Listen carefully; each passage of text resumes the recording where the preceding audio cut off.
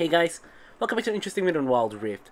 So today we are back with a Caitlyn supplementary guide, and this is going to take a look at Lethality Caitlyn, and in particular we're going to take a look at DUSKBLADE first item Caitlyn. So it's not really a full Lethality build, but we're going for DUSKBLADE first into a normal crit build. So we're going to talk about some build variations as we go along, but let's just begin. So basically we're going to go for DUSKBLADE first item. So now DUSKBLADE is a really strong item now after the buff to it. So it gives you 55 AD, 18 armor pen, of course you have 10 ability haste as well, and you have the Night Stalker passive, which basically gives your auto attack 60 to 160 bonus physical damage and a 99% slow for like only 0.35 seconds. So if you get a takedown, it gets refreshed. So basically the main point of going for DUSKBLADE first item is, number one, it gives you a ton of AD. Number two, it gives you a ton of armor penetration. So it's literally probably the highest damage physical item, or not probably, but it is the highest damage physical item you can get on your first item slot. So basically the goal with DUSKBLADE is to spike on your first item and try to snowball from there. So the important thing about DUSKBLADE is you want to rush it first before boots. So you only go for boots after you complete DUSKBLADE. So that's something that's important to note.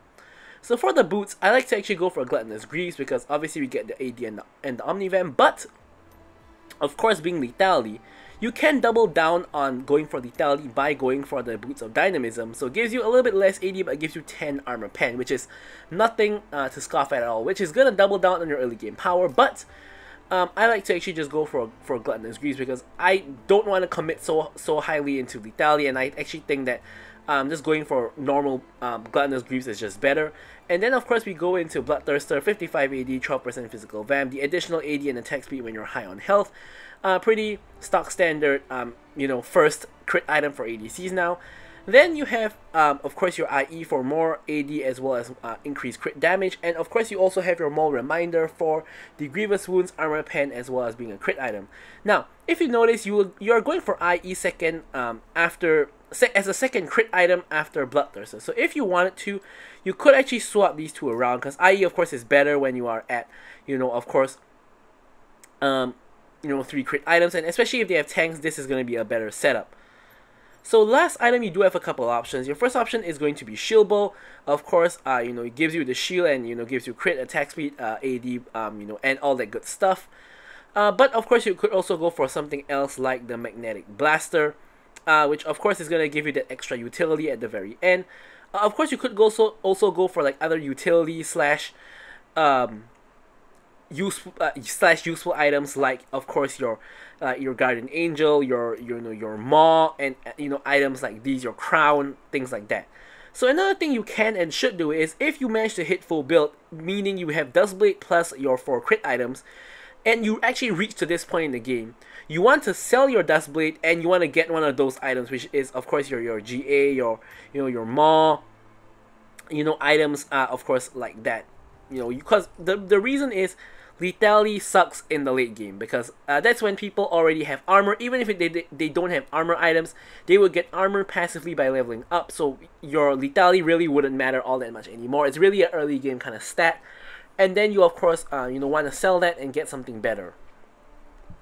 So for your runes, you do have a couple options. So first up, we have of course Lethal Tempo, which is my default option. Of course, getting attack speed is really useful, even with the Lethality build.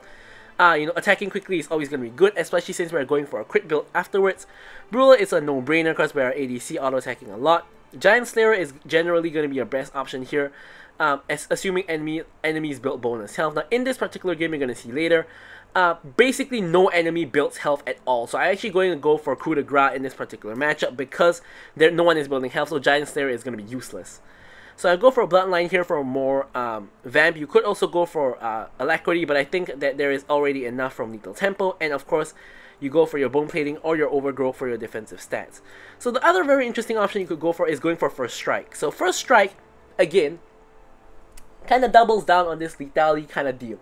So basically, with the Lethality, if you have a First Strike up, even if you don't have your First Strike up with the Lethality build, you can burst summon them really quickly if you combo them correctly. So for example, if they run into a trap, and you immediately EQ auto them, they're gonna get bursted, like instantly. So because hit shot damage plus the DUSKBLADE damage is absolutely insane.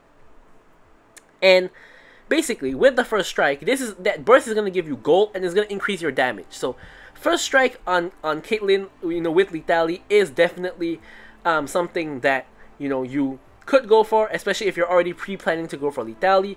But otherwise, the more consistent option is going to still be Lethal Tempo. And for the spells, you want to go for Flash, obviously, and you want to go for Ghost. Of course, for the mobility to kite around fights and to run away / chase people down. But you could also, of course, go for Exhaust if you really need it. But without further ado, let's jump straight into talking about our gameplay.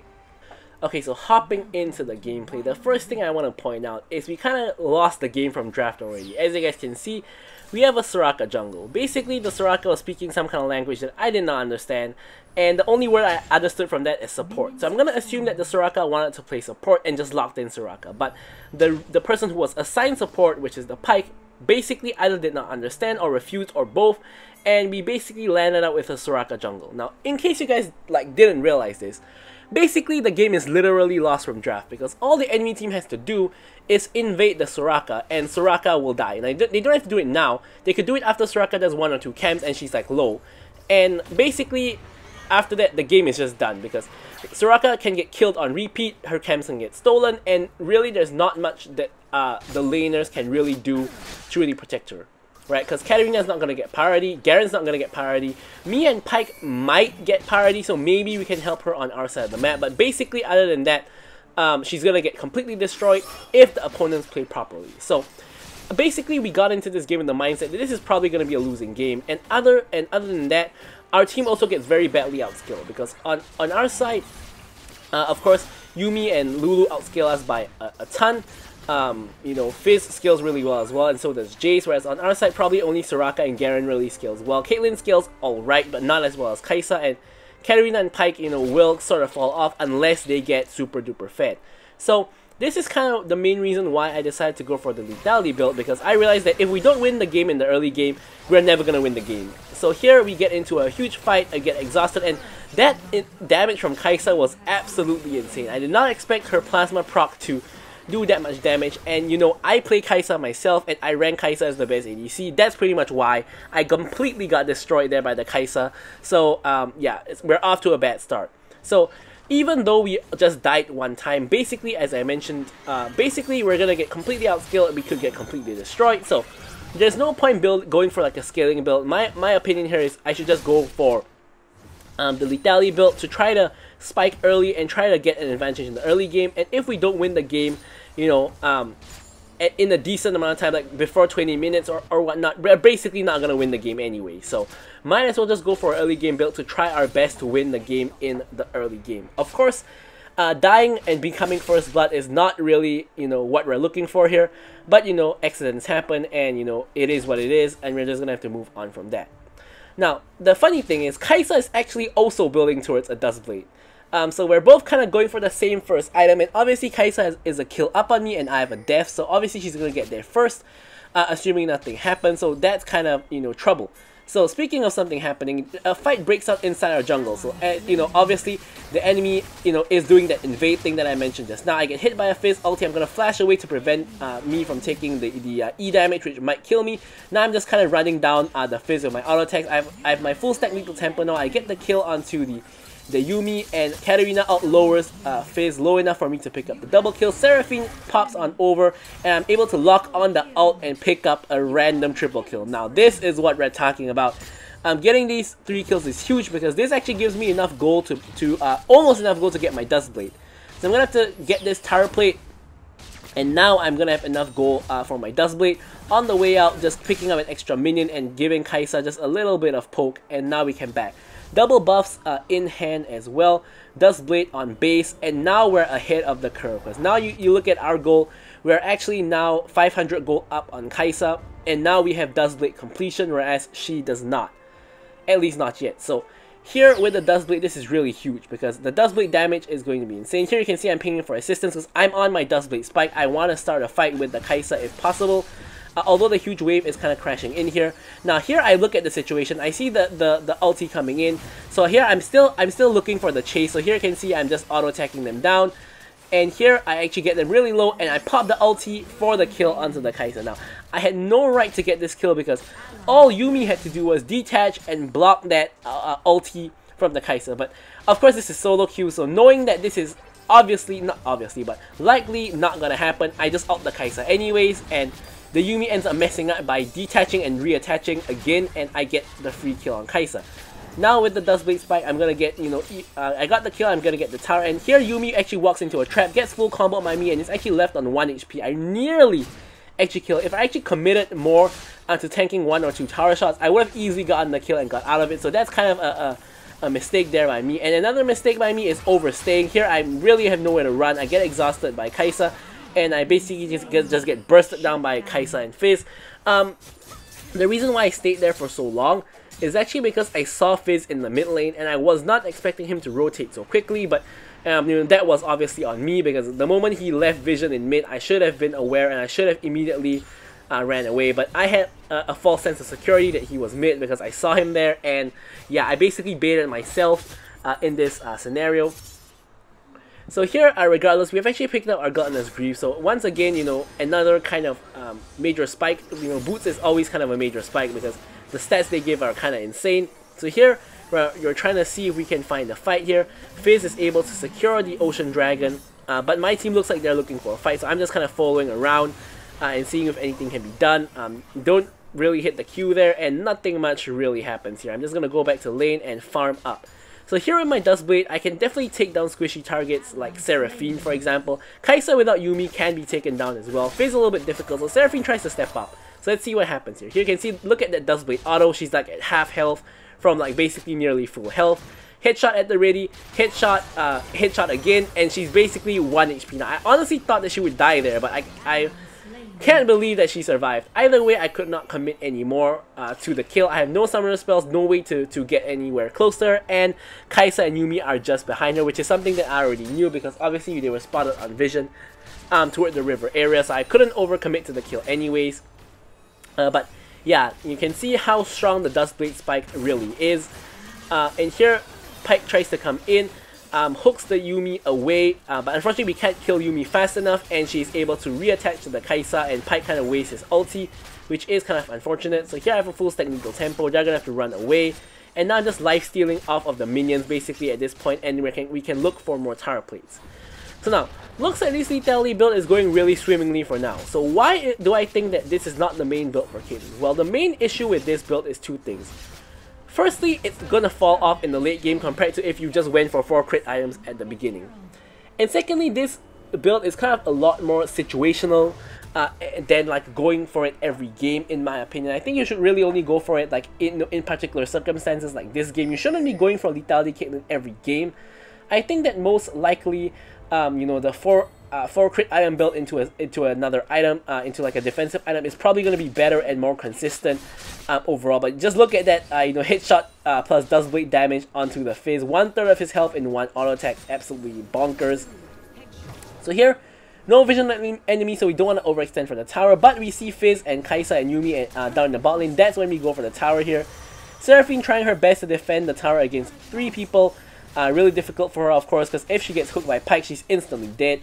So here we are unfortunately unable to finish the tower. Fizz comes in, hits the ulti. We unfortunately can't dodge the ulti, pretty much just get one shot by the Fizz. So all 3 of our deaths at this point, if I'm not mistaken, are to the Fizz. I think 2 of them he ulted us, and the last one was the one where he ganked when we were overextended. So literally, we're kind of only dying to the Fizz, but of course that's part and parcel of the game, so we can't really use it as an excuse or anything like that.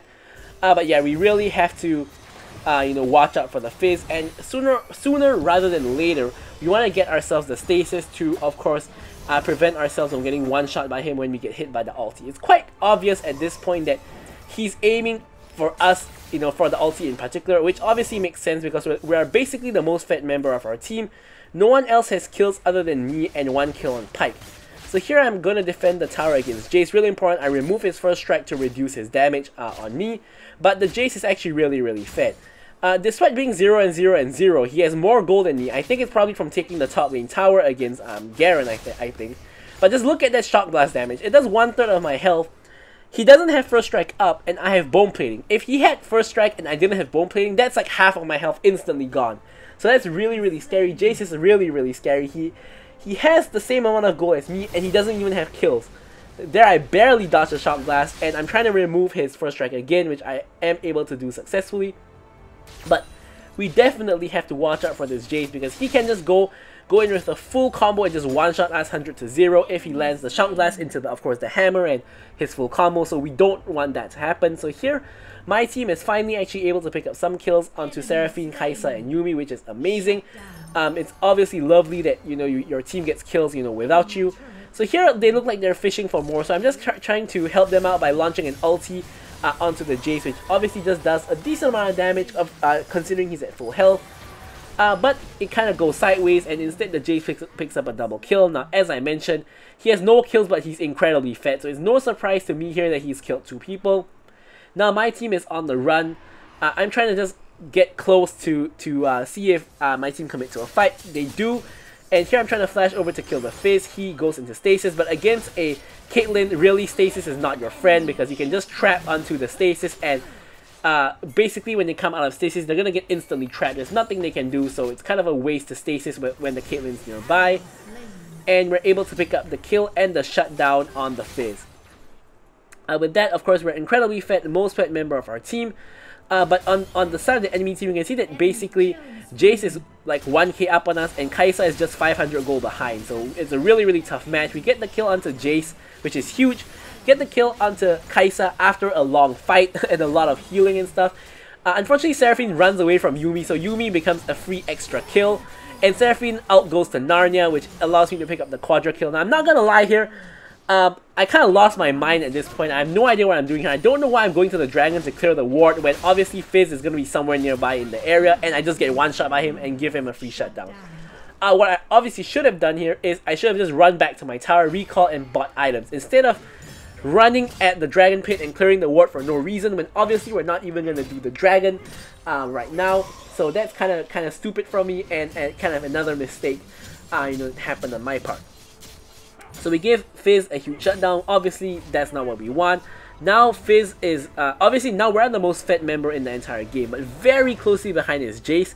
And then closely behind after that is Fizz and Kai'Sa. So the enemy team is incredibly fed compared to us. They're 3k gold up on us, and obviously the only reason why it's only a 3k difference is mainly because of my gold.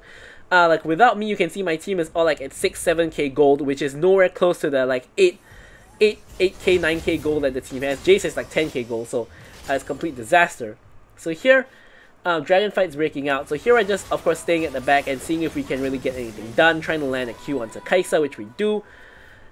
And here we're just staying, cautious. Of course Fizz can one-shot us, so we're kind of just trying to stay cautious and stay away from him. Here our Katarina dies. Fizz uses the ult on someone who's not me, which is amazing because this allows me to actually just go for him and get the kill on him. Now here I'm losing the 1v1 to Kai'Sa obviously, but I'm able to run to my team, and which allows me to pick up the kill onto her, which is absolutely amazing.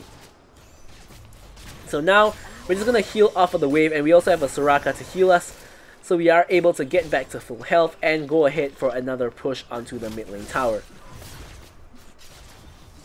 So it's been going pretty well for the most part in the match. We're not at 12k gold. We're in prime position to carry the team.